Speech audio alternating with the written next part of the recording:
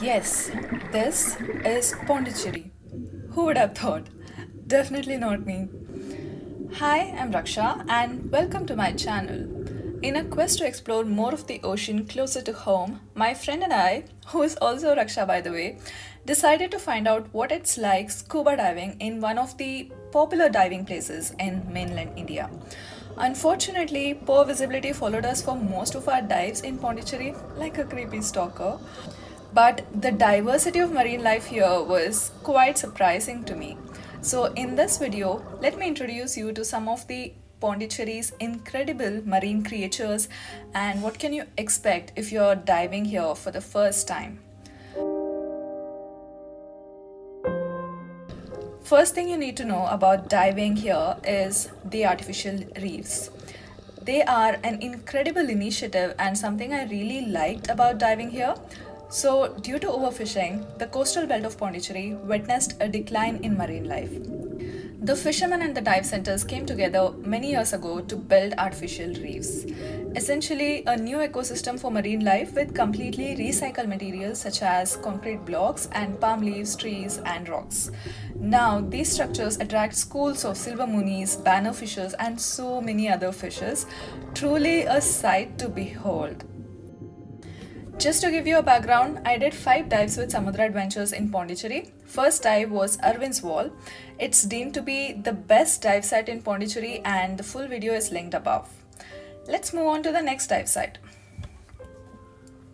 Saw a bunch of massive groupers here, probably the biggest I've seen so far. No surprise, this dive site is called Grouper's Den.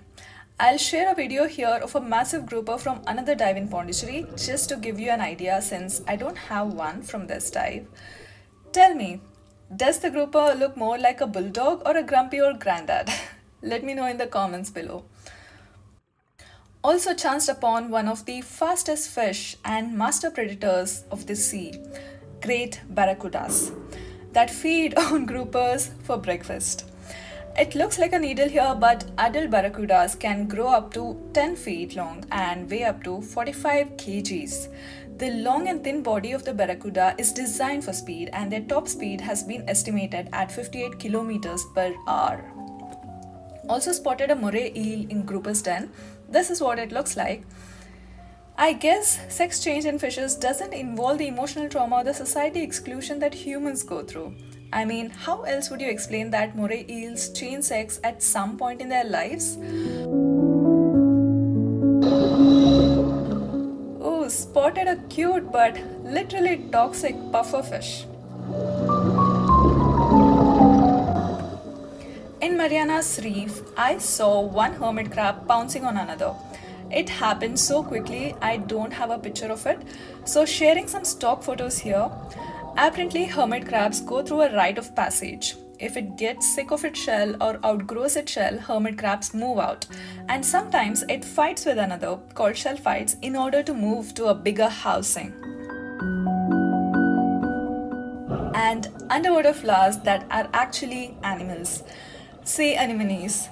They had what I was told octopus eggs beneath them. I wasn't prepared to what I was about to see in Danny's eel garden. It gave me the creeps for some reason. Let me paint a picture. A fish that looks like a snake but isn't actually a snake. This is a garden eel. Now imagine tons of garden eels popping out and retracting to its hole in unison. Quite hair-raising, isn't it? Look at that. It's a huge starfish. We also ended up diving in an unnamed dive site for our 5th dive, and that's something I loved about Samudra Adventures. They are willing to go beyond the obvious dive sites, and as a fun diver, it brought out a sense of exploration for me and I absolutely loved it. Whether you're a beginner or an experienced diver, I would highly recommend diving with Samudra Adventures. They took care of us really well, they're a fun bunch and you're bound to have a memorable experience with them. These are the current prices for diving with Samudra Adventures. We dived in Pondicherry during the end of May and the visibility was really bad when we were here, but it isn't always the case and it's quite hard to predict. However, January to April is the best time to dive here. So, which dive site or marine animal you found interesting? Let me know in the comments below.